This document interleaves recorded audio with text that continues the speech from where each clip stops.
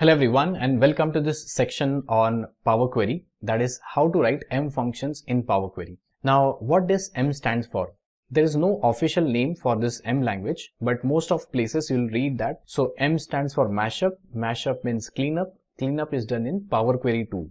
Now PowerQuery is a ETL tool which will extract, transform and load back data. So these are all obviously interrelated and there are many functions for M language, M functions here, approximately 900 functions.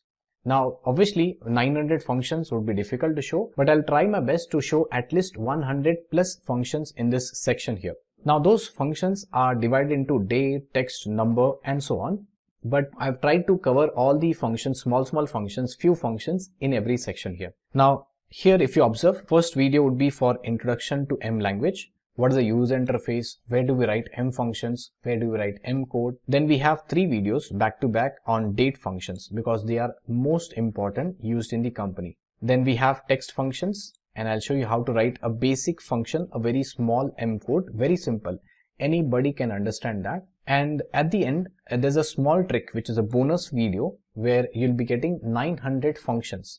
Quickly, you'll get a help for writing all the 900 functions. No need to go to Google and no need to find any PDF document. Here itself, you'll get all the options. Now, for people who are hardcore users, who work on Excel or who work on cleaning data day and night, for them, this is very important video. Okay, for other people who work only on charts, only creating dashboards, they can, keep this section aside because it contains some formulas and functions. But on the overall session, if you see, I have kept it very basic, very simple so that everybody can understand that. There's nothing hardcore.